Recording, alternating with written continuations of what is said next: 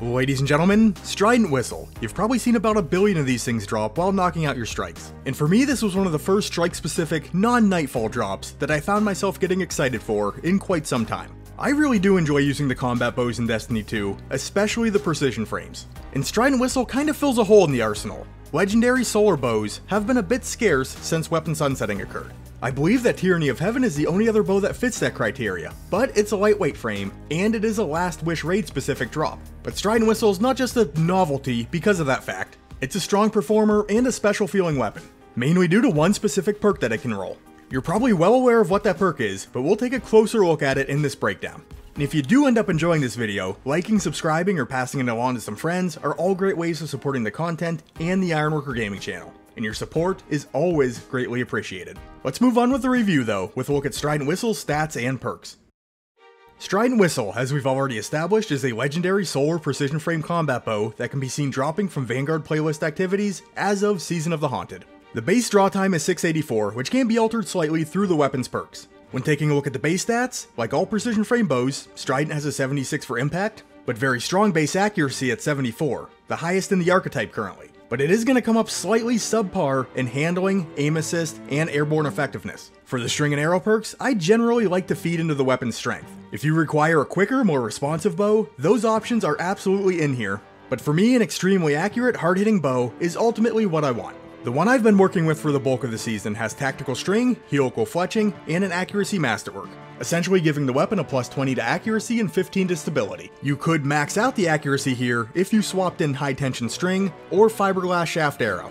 If you had straight fletching instead of helical fletching, this would pull it up to a 99. For the perk selections in column 3 and 4, like most standard playlist weapons, Strident Whistle has 12 perk options in each, which can make it a nightmarishly difficult task to get the exact roll that you want. And in the interest of time, I'm not going to go over all of these perks. But if you are interested in chasing down a specific roll on this bow, head over to light.gg or d2gunsmith.com and have a look for yourself. I was very fortunate to find my preferred perk combo fairly early on this season. The battle-tested, tried and true Archer's Tempo in column 3, improving the next arrow's draw time by 25% after landing a precision hit.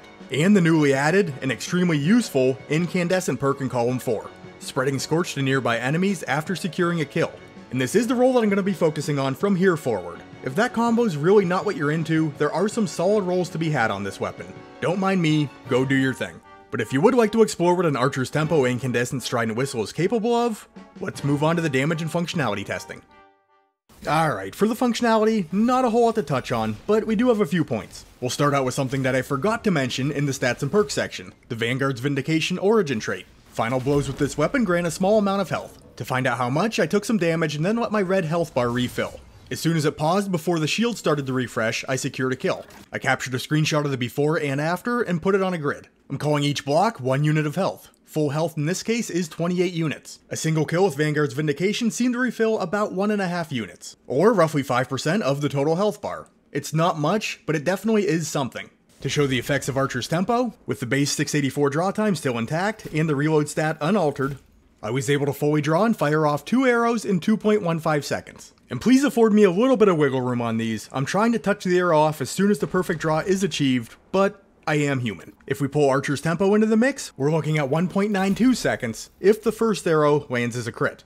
When considering 2 arrows fired under the effect of the perk, 1.86 seconds. And while both arrows are seeing that 25% draw time improvement, it's only showing a 16% increase off of the base speed. Remember, when dealing with a bow, you do have to factor in that very short, but still present reload speed. For the Incandescent perk, securing a final blow with Strident Whistle will spread Scorch to nearby enemies. More powerful combatants and opposing guardians cause Scorch in a larger radius. Just eyeballing it, I'd have to say on a red bar target, maximum radius probably reaches out to about 5 meters. To test out the improved radius and applied Scorch stacks, we're going to pop over to PvP real quick, just for simplicity's sake. When downing an enemy guardian, and this should hold true for major targets in PvE as well, the Scorch radius can reach out to about 7.5 to 8 meters. For the Scorch stacks being applied, I am fairly certain that these do transition back to PvE 1-for-1. So we'll move over to Mrs. Ironworker's perspective, and we can see that 30 Scorch stacks are being applied.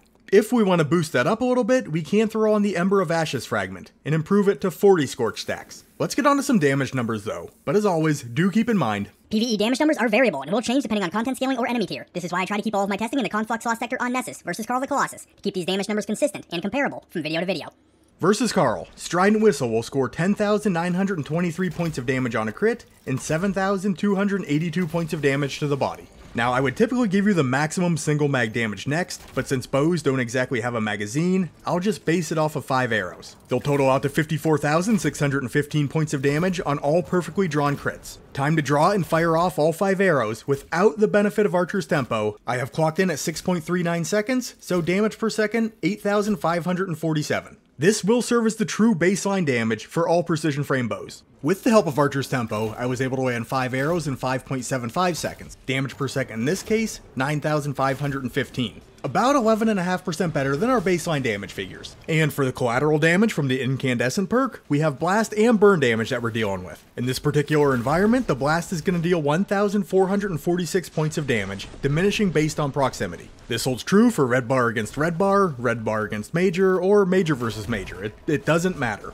Some variants can be found in the tick damage though. When popping a red bar enemy next to Carl, the scorch rolls down from 512, seeing 9 total ticks. If we repeat the same process with a major tier enemy, scorch ticks begin at 625, netting 11 total ticks. Let's convolute things a little bit more.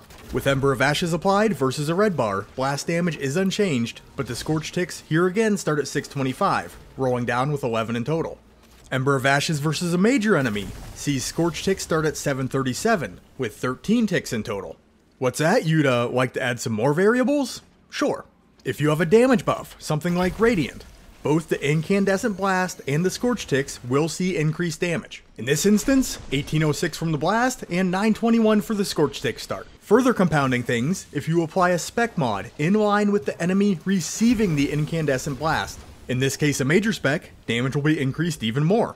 1948 from the Blast with 13 Scorch Ticks rolling down from 993. And my apologies for the lengthy incandescent tangent, but I hadn't really gotten into it too deeply with any of my videos this season, so I felt it was worth explaining. But Ironworker, you didn't test things out with the Dragonfly spec. Oh, but I did. It has 0 effect on the Incandescent perk. None whatsoever. If you have it on, swap it out for something else. For Strident Whistle's performance in PvE, I think there are only 2 main things that make it stand out from the pack. But those 2 things can be pretty important. We've had some nice precision frame bows along the way, but they all more or less fill the same role. High single shot damage from long range, capable of efficient ad clearing and chipping down major targets while keeping yourself in a safe position. And as I mentioned in the intro, Strident Whistle fills that solar elemental hole for precision frames. So if you are a fan of this archetype, you have a viable non-sunset option to take into content where you actively need to deal with solar shielded enemies. It's a legendary bow and obviously not as strong as Tiku's Divination, but then again, it's not burning your exotic slot either. But I think most would agree, it's the ability to roll incandescent that really makes it stand out. For one, it's just damn cool to down a single enemy in a pack and watch the rest of them burst into flames. And it is a little bit more forgiving than Dragonfly, since all you need to do is secure a kill, not necessarily a precision kill. And while the damage itself isn't overly impressive, it's still additional damage, which could lessen the number of arrows required to put an enemy target down. Plus, Scorch stacks compound, so if you pick off a few enemies in rapid succession, you have a really good chance of seeing an ignition pop. And you also have the subclass synergy facet.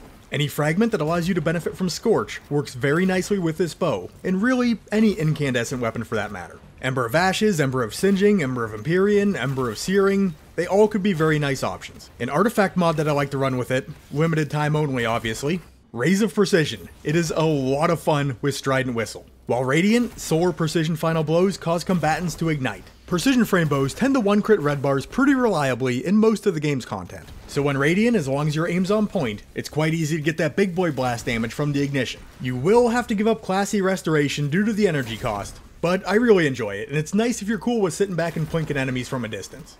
Drawbacks, it is a precision frame bow, not super agile and not super responsive at its core. Something that a lot of Destiny 2 players aren't really into. Then while the single shot damage is strong, the single target damage per second is very low. This is to be expected for bows of this archetype, but it still is a con of using the weapon. And if you are opting to go for the Incandescent perk, while it is nice for ad clearing, it's not a buff that's going to directly increase your per arrow damage output. And then the massive perk pool with it being a Vanguard activity drop.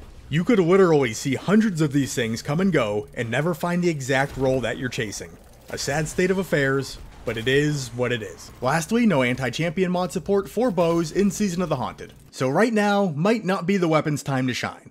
But with that, let's hop into PvP. As always, we'll start out with the damage numbers. Strident Whistle will hit for 152 points of damage on a crit and 101 points of damage to the body. So just at base, lethal damage is only going to require 2 body shots. For the physical range, with this weapon being a bow, it's a non-factor. Full damage as long as you can hit your target. And precision frame bows are capable of one-shotting guardians in PvP. About a 27% damage boost is what you're going to need to accomplish that versus most resilience tiers. So from the available damage perks on Strident, Adrenaline Junkie ×5 and Rampage ×3 can get the job done all on their own.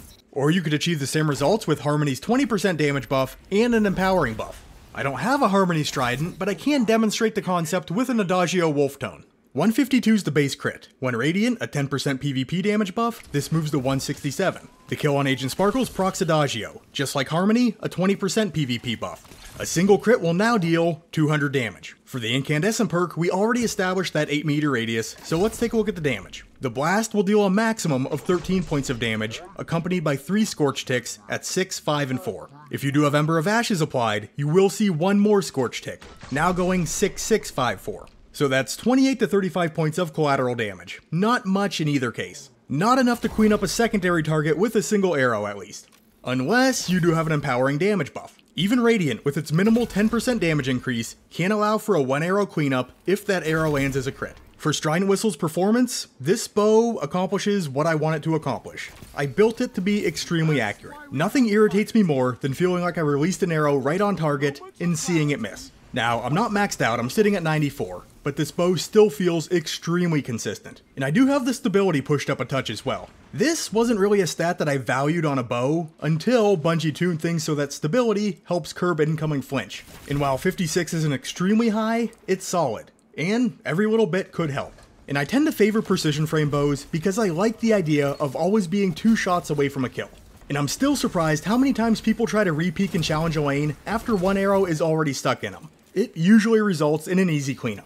Then the Incandescent perk. While it isn't quite as impressive in PvP, it does have some redeeming qualities. Like we saw in the testing, it could result in a one-shot cleanup kill, but it's also a nice indicator. At longer ranges, enemy players are not going to ping your radar.